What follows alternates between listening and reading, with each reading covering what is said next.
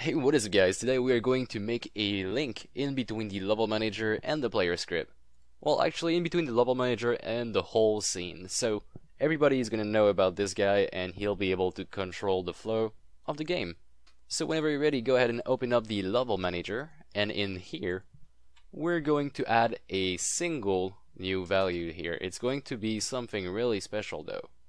It is going to be a public public static level manager that we're gonna call instance. Now this is a really special field because it is a static field. What does static mean? Actually, static means, in this case, static means that it is going to be available anywhere in our code. So now that we have this guy over here, this static field called instance, if we go somewhere else, say the player for example, and we just try to code in our start, we type in level manager dot instance, and it's actually there. We can actually use this in our player script, which might not sound too amazing right now, but believe me, it actually is, and it's quite useful. So like we saw before in the level manager, what we get is a level manager field value. So we get this whole thing, we get it from the comfort of our player script. So just to give you a good example of what we can do with this, we're actually going to make our win point right now. So let's go down here and do a public void win. Simple as that. Let's just call it win, and inside our win we'll do debug.log, and we're going to say victory. Okay. Now let's go somewhere else, any other script that you have in your solution or in your project, and let's go here inside the void start of our player. So we know this is called every single start. Then we can simply do, over here we can say level manager dot instance win.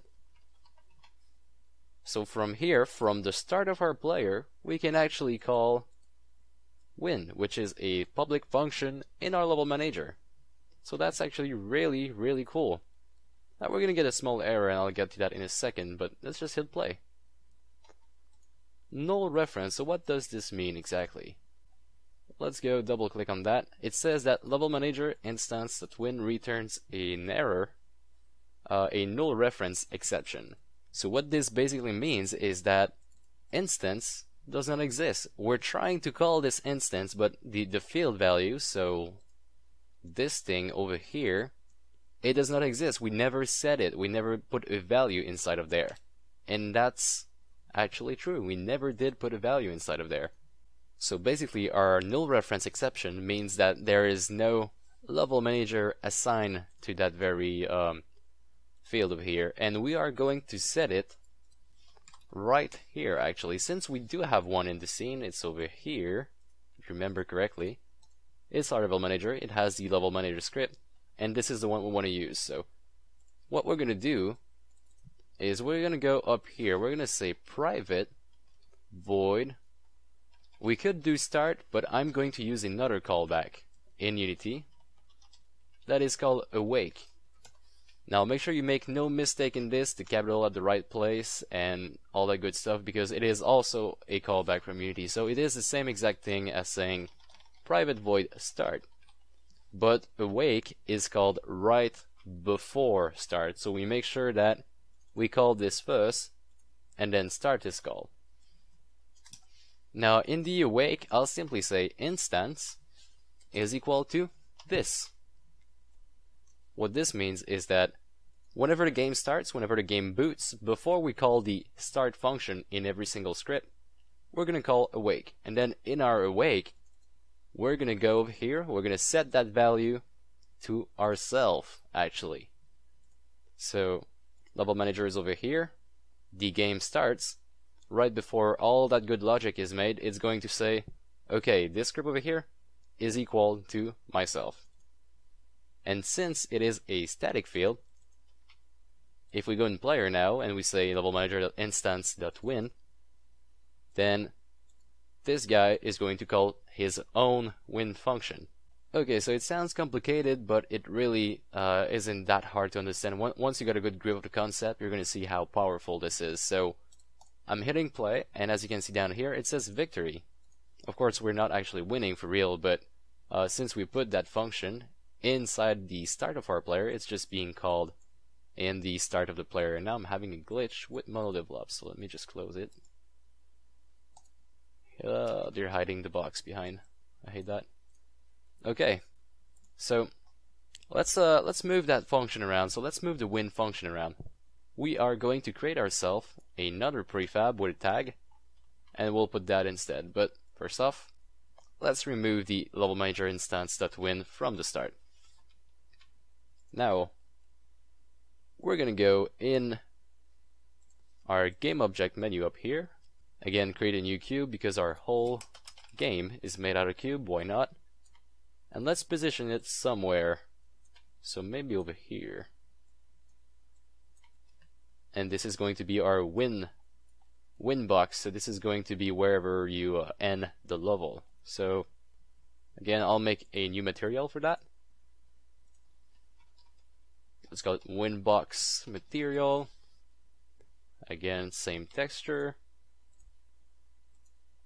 And it needs a victory color, maybe a small green like that. A pale green, not a small green. Okay, so maybe not a green. Oh, maybe a nice sign. Okay. Yeah, this does look like victory, I guess. Anyway, so the purpose of this is just to have another object out there.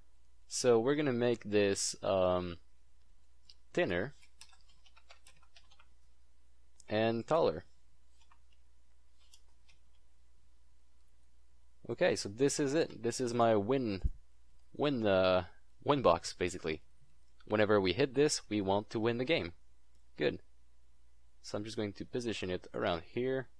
Let's create a new tag like we do for our new object usually. So add tag, this is going to be the win box tag. Great. Again, let's go back on that. Go in the tag section, win box, and let's also make it, actually let's change the name first. So win box. And then let's make it a prefab as well. So drag and drop this right inside your prefab folder. Good. Now we go back in our player script of course. Let's go down there where we check the collision. And below teleport, I'll do if your tag is winbox, then I am going to say level manager.instance.win. We're going to be using that instance a lot actually. So let's go ahead and try to win in our game, in our really incredible 2D platformer game that has a lot of mechanics. Not really, but we need to start somewhere, right? Okay, so this is our win box. Let's go ahead and hit it. Victory. Great. So in the future episode, we are going to start creating our UI a little bit.